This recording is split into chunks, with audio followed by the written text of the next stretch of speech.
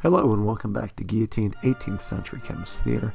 Today we are going to wrap up our unit on gases and show you how you can tie this into stoichiometry, one of my favorite topics in chemistry. Stoichiometry and gas laws go together like peanut butter and jelly. They really do dovetail nicely. You can use stoichiometry to get the information to go into a gas law, or you can use gas laws to get the information to go into stoichiometry. Typically, the gateway between the two is going to be something to do with moles. And so keep an eye out for that information. Really, it comes down to deciding, are they giving me the information for a stoichiometry problem first, or are they giving me the information for a ideal gas law problem? Typically ideal gas. But again, you can have changing amounts of moles too with the supercombined gas law. So just to review a little bit about the stoichiometry. Remember that typically stoichiometry deals with mass and amount relationships. So in a typical problem, you are going to have grams of a substance, and then you're going to go to moles of that substance, and then use a balanced equation and go to moles of some other substance, be that another reactant or product, and then get back out to grams typically. But really what we need is the mole-mole ratio there. That's the important part. Everything else is sort of unnecessary to true stoichiometry. And so the idea of gas stoichiometry is we don't necessarily have to start with grams. And given a little creativity and imagination, there's a ton of ways to get into moles, and some of which could come from the ideal gas laws. And again, we don't have to go to moles. Once we get moles, we can use moles and wrap that into an ideal gas law problem or solve for a lot of other stuff. So we just get a lot more options. So what we're going to do today is just look at one problem. And again, this looks probably pretty intimidating. It looks like there's a lot of information in there. I'm sure your eyes are going to start to glaze over. But why don't you take a moment and see what relevant information you can tease out of that problem. And then we'll meet back together and we'll see if you came up with what I came up with. Hey, welcome back. All right, so here's what I had for the relevant information of this problem. It's telling me that it is got a pressure of 752 millimeters of mercury. It's asking me for my volume of ammonia in cubic centimeters. I'm going to have to find the moles of ammonia.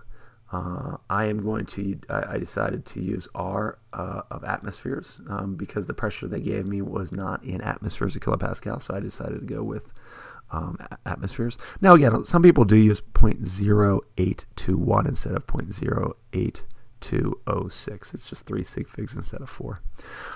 They gave me a temperature in Celsius, which of course I'm going to have to get to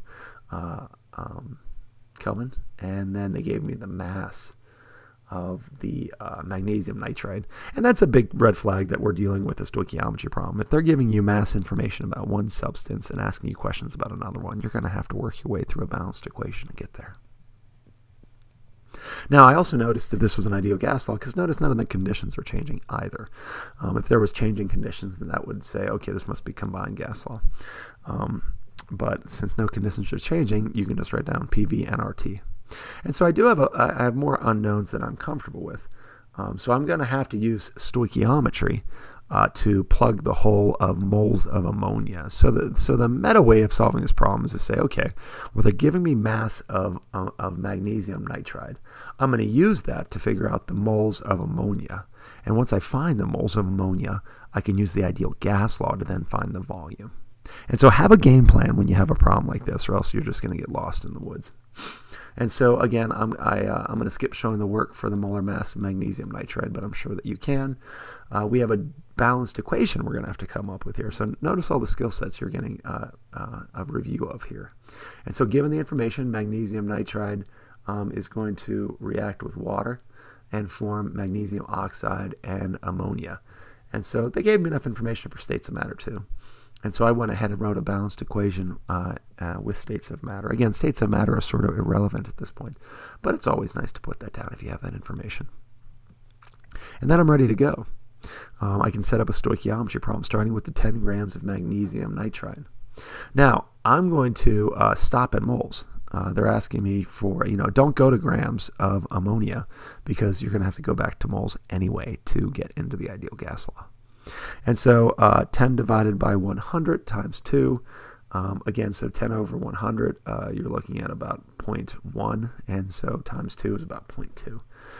So I end up with 0.204 moles of ammonia. Don't worry about sig figs at this point. Just, throw them all down, and then we'll figure out sig figs at the end. I probably did a little bit of internal stuff here, but and so that's it. I've got the moles I need. So now I'm ready to do the ideal gas law problem. I just got to clean everything up. And so while I have a little bit more room on this page, I'm going to convert my millimeters of mercury to atmospheres. I chose to use atmospheres. You could use kilopascals and use the other R. So let's readjust our relevant information with what we have. So I now have my pressure converted to kilopascals. I've got my moles of ammonia, and I've got my temperature in Kelvin. And so now I've just got a classic ideal gas law problem. And so I'm going to have PV equals nRT. I'm going to isolate V. And now I've got everything set up and ready to go, so I can plug it all in. So the whole point of doing that stoichiometry problem was to find my moles of ammonia. And then I'm going to multiply that by R, and I'm going to multiply that by temperature and divide that by pressure. Atmospheres are going to cancel out.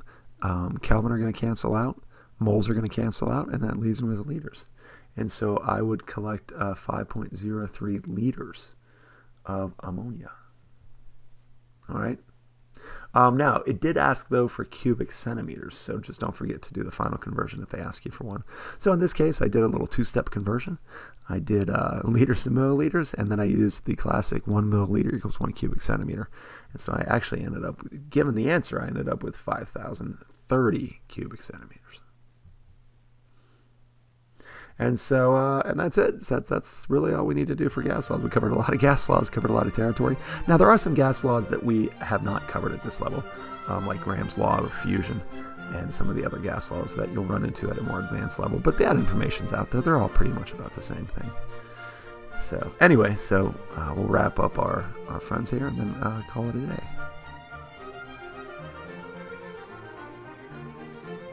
So they're all going to work together here to go fight the cowboys. One more dog joke there. So there we go. Yeah, that's the unit there. That's gas laws. Hope you enjoyed learning about gases. They're a lot of fun. There's a lot of neat things to do with gases. So thanks for watching, and have a great day.